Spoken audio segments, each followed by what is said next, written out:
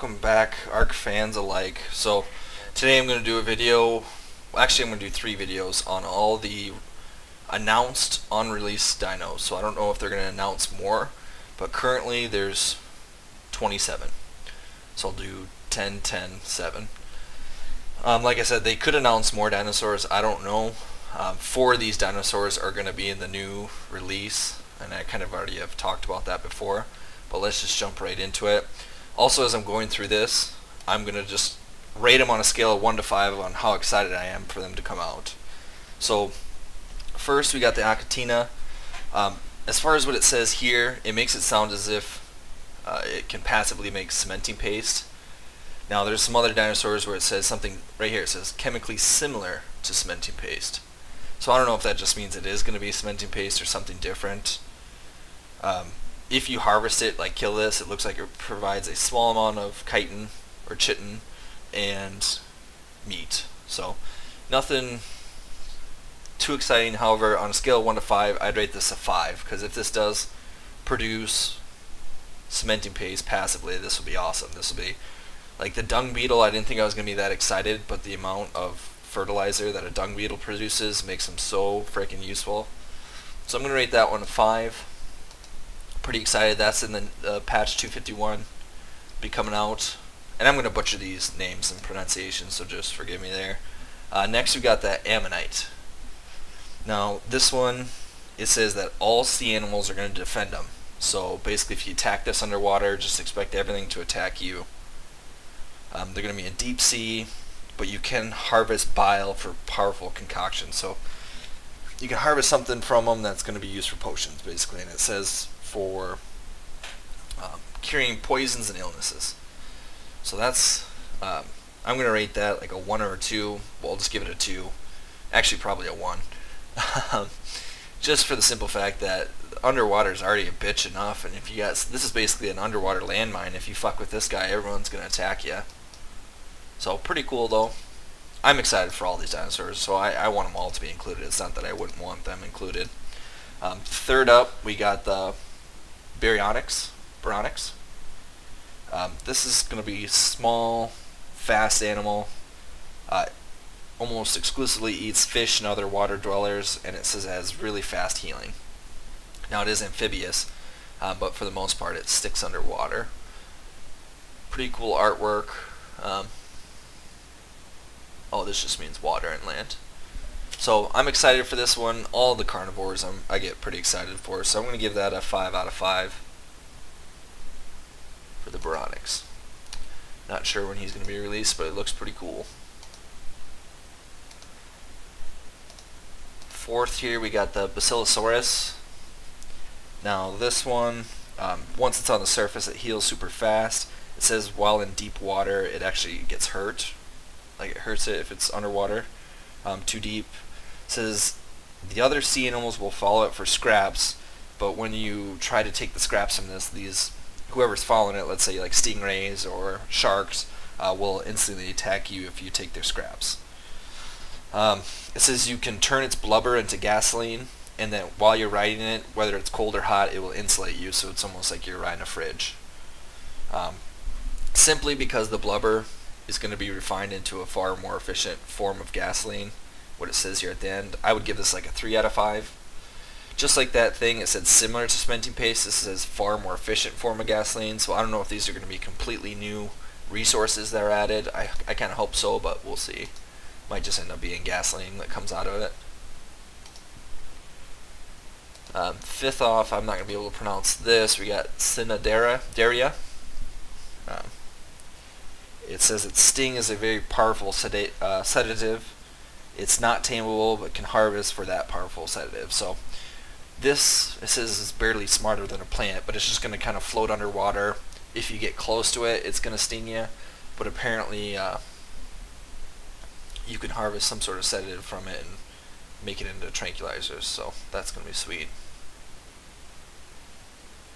Yeah. So that, I don't know, I would give that another 3 out of 5. Not too excited, but it's nice that it gives you some, it's got some sort of purpose. I guess all the dinos will have purpose here. I already kind of covered this when I was talking about patch 251, but here's the Daeodon. basically a giant wild boar. Very temperamental, fast healing, fast eater. Has a fast metabolism, so it heals really fast, but it also says it's going to eat you out of house and home, so you'd really have to fill those troughs up. It says hard to trank due to its high metabolism. And then it also has heals nearby allies. So that's what this sentence to me it says, however, is that this rapid regeneration is evidently able to affect nearby allies and consequently worth the upkeep. So it makes it sound as if it's going to be able to heal other dinos if you just put it in the pen or nearby them. And it's a pack animal, kind of like a wolf. So that one, I'd give that one possibly like a 4 out of 5. It just seems like it might be a cool combat mount to have or something to roll with you.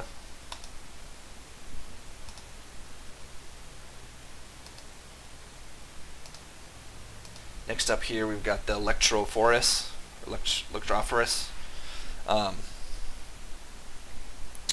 Electricity knocks you unconscious. It's not actually an eel. It says it's a type of swordfish. Or knife fish, excuse me.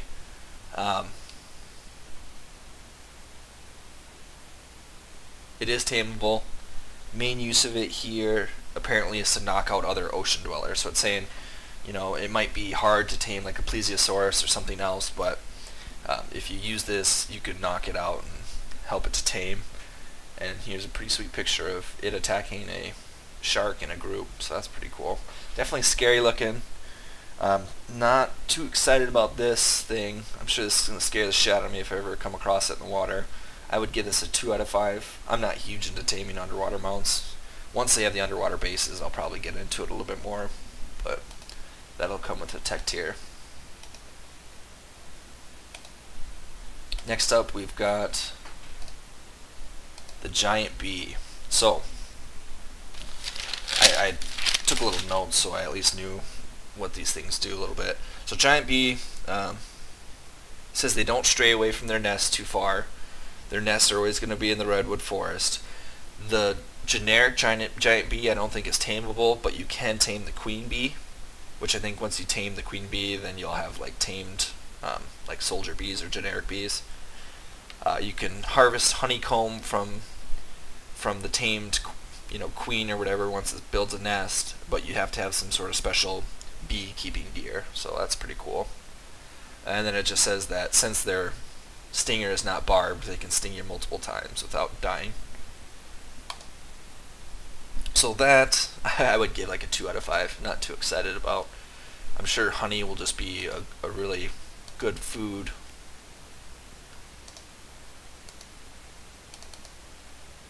Really good food, or possibly used for like potions or something. So not too excited about that one. Next up we got the Hesperornis. We'll only try that once. This is kind of a, let's see, it says half duck, half dinosaur. So it's going to be a small little dino, possibly similar to the Pelagornis, but just smaller. I don't know if you've ever seen like Planet Earth, those birds that shoot down underneath the water and grab fish, but that's kind of looks like a relative of that. Says used for harvesting small fish, really fast, glides on the top of the water.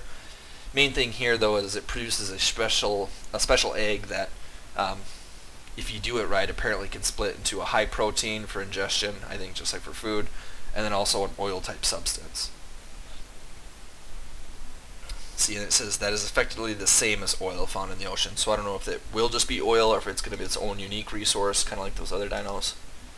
Because they say similar or kind of like, and I don't know. Fucking computers give me trouble here.